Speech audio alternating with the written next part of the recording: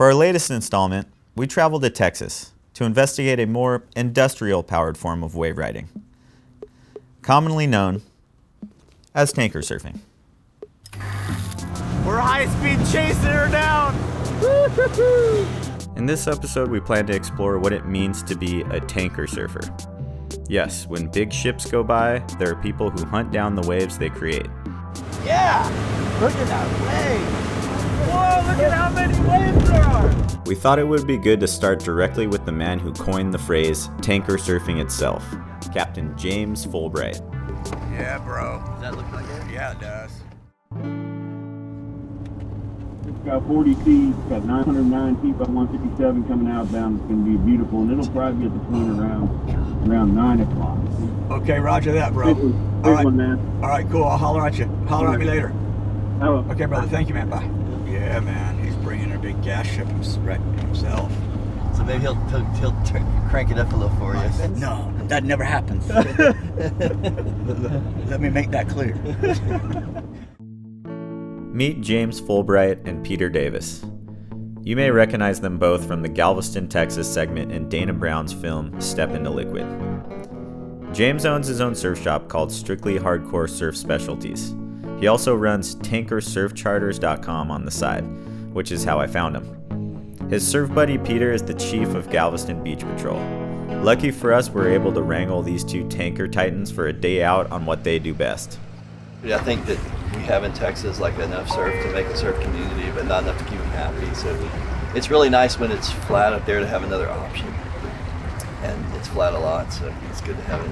I also just like, I guess, the chance element in there. You know, like all these things have to come together to make a perfect day. Right wind, right boats, right tides, right weather. You know, everything has to be there. So we set off at first light with our fingers crossed it was a busy tanker day. Riding tanker waves sounds pretty straightforward. Wait for a big ship to go by and try to catch the wave it creates as it goes past. Problem is, not every tanker creates a rideable wave. I learned this the hard way back in 2014 when myself, along with the brothers Marshall, met up with Morgan Faulkner and Porter Ansys to try and hunt down tankers as they made the narrow turn into Port A. We watched 20 tankers go by, and only one ended up producing a wave that was a measly waist high. So this time around, I wanted to better understand what the magic ingredient was that made tanker waves break. Nice. Oh, I just saw a dolphin jump in front of the bow. Like all the photos you see. Yeah, you'll be surfing with the dolphins. They surf the waves with us. What are you looking for in a ship? Is there a certain size, shape, anything like that? Yeah, obviously the bigger the ship, the better likelihood it's going to make a wave. So people always wonder, what are we riding, the bow wave? Are we riding the stern wave? And it's basically the wave that's generated from all the water that the ship has displaced getting caught up in the stern wave. So that's what makes it get bigger, because all this water is like trying to fill that hole back up that the ship is making as it's traversing up the channel. Okay, so bigger is clearly better, whether it's oil, gas, cargo, or anything else that might be passing through the channel. The width, length, weight, and speed of each ship is crucial. Similar to ferry surfing in Barreiro from last season, except we're chasing down giant ships in a tic-tac sized boat down a 30-mile stretch as their waves end up breaking on shallow shoals. And on top of that, these waves go for miles. This wave, it's kind of a fun, kind of crumbly wave, but when you start riding a fun, crumbly wave for miles, it suddenly becomes a whole new thing. It's one wave for 5 miles is a whole surf trip worth of waves. I've never done crack cocaine, but I can imagine it would be that addictive, you know, that you got to have another wave. Surfing's kind of like that anyway, but I think it's exacerbated here for whatever reason. In fact, I see an outbound coming our way, so I think we ought to go ahead and go to the other side of the channel and position and anticipate a ride. Way up there? Yeah. Yeah, bro. Does that look like it? Yeah, it does. We got a big boy outbound. The boys seem to be pretty hyped. We're high-speed chasing her down. Oh my God. Oh, that's starting to look like something. Woo! Yeah. Oh, shoot. Pardon my French. Look at that thing, man. That's going to break. Whoa, look at how many waves there are. Wow, look at this. Oh, my goodness. Look at this thing.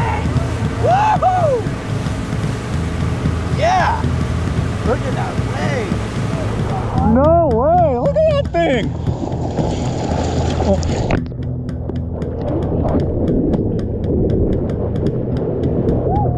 Wow! What?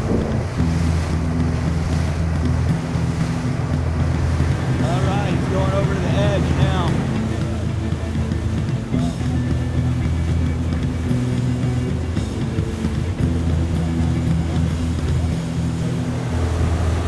Hey, we gotta go. Oh, y'all hold on. We gotta get over there. Oh shoot. Oh, the backwash. So real quick, we learned ships that displace enough water make waves. So if you have two that pass each other in opposite directions, you get, you guessed it, a backwash.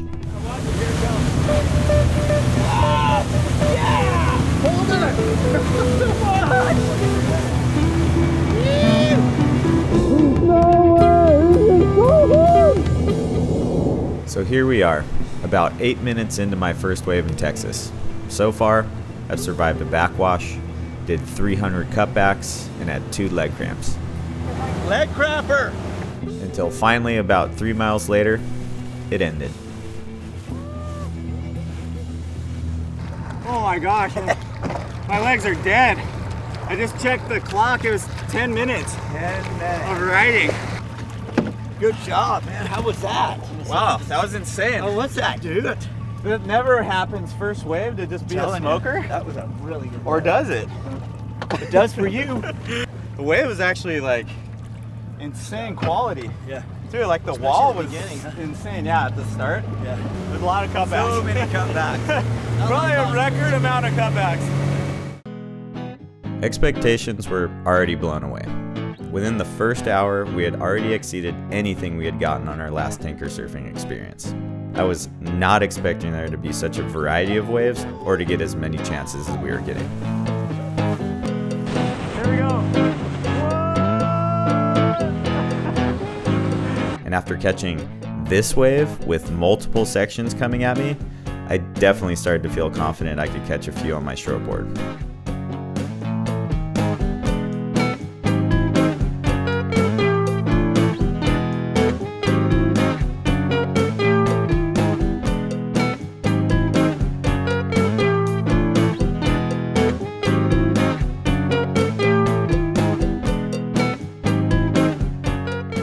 As much as it may look like we're lucking into these conditions in tanker rides, this was all James. You can't just buy a boat, come out, and be a hero here. It's taken decades of mapping the channel banks in order to chase these ships down in a safe way, and James has it more dialed than anyone. So how that happened was I started snooping around at these crusty old bars that the shrimp boat captains would hang out after work and drink. Just one of those places that we looked like we didn't belong. But I found the gnarliest guy that I could find. I saw him like run up on us with a shrimp boat, like going like 15 miles an hour. He came to a screeching halt and just barely bumped the dock. Like perfect landing. And I said, I need to talk to that guy. And I asked the bartender, who is that guy? Oh, that's Shrimper Dove. You don't want to mess with him. He's kind of ornery. So we sat there and like watched him, and he walked behind the bar like he owned the place and grabbed this big gallon jug of what looked like moonshine and just came over to his table and just started drinking alone and mumbling. After he'd been drinking and we had been drinking, I said, I'm going. I walked up and I said, excuse me, mind if I ask you a couple questions? He didn't say anything. I was like, listen, I just bought my first boat.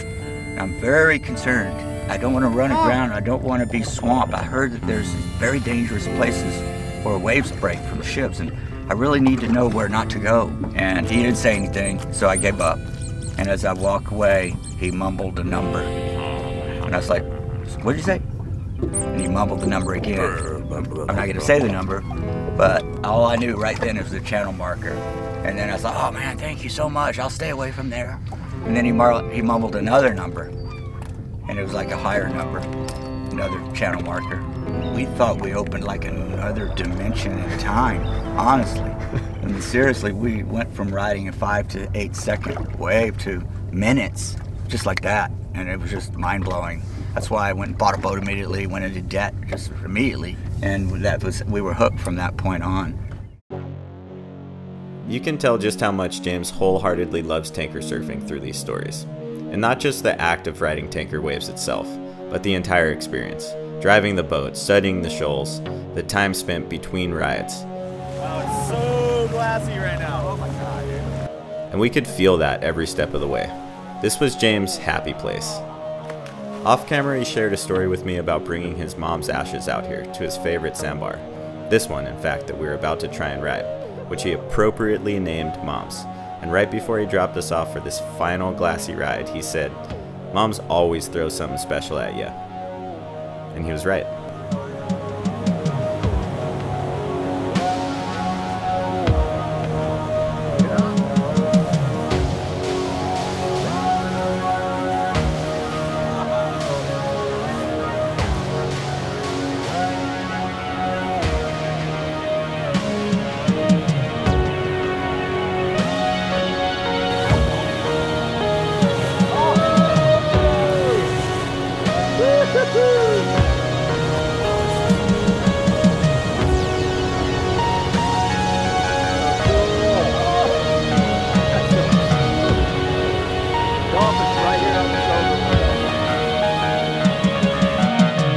These moments are what this show is all about for me.